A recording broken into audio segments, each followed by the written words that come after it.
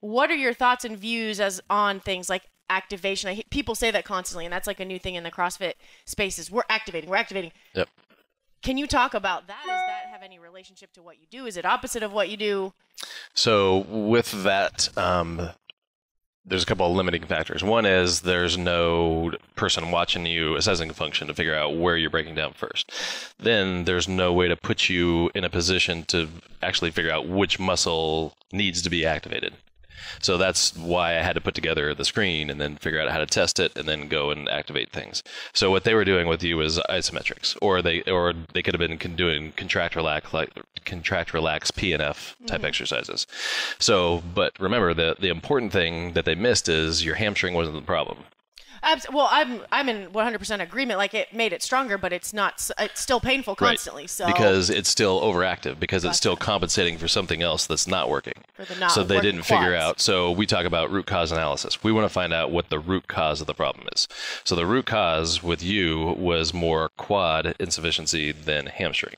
So you can do all the hamstring you want, and you can get that hamstring. But you're still going to be hamstring just takes the brunt of it. doing twice the work. Yep. Plus your glutes weren't doing too much either. So your hamstring is not getting the reciprocal inhibition response from the quad, so it's tight from that.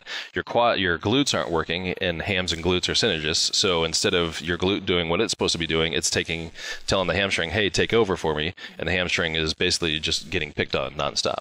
So do you train other people to do this? How is everyone going to get? They need this. Yeah. So that's the big push for this year, is getting me out of the clinic and like replicating myself. So so the 180 system is something, the patent is still pending, but we can go ahead and teach where it's protected and all that kind of stuff. That's really so that's the big push for 2018. And on the way here, I was talking to a clinic in Arkansas to get things started down there, so we'll be hopefully teaching them there in a couple months, and kind of piggybacking off that. So I know I talked to Jake with you guys, who's in PT school, and he's like, "Yeah, I'm definitely into this. I want to learn more about it." And then it's like, well, if you can figure out if your school wants me to come down, or if there's other people, we can come down here, because what I want to do with Mayhem is figure out how to get somebody here on staff that's here, so I don't have to come down once. Or you don't like Cookville?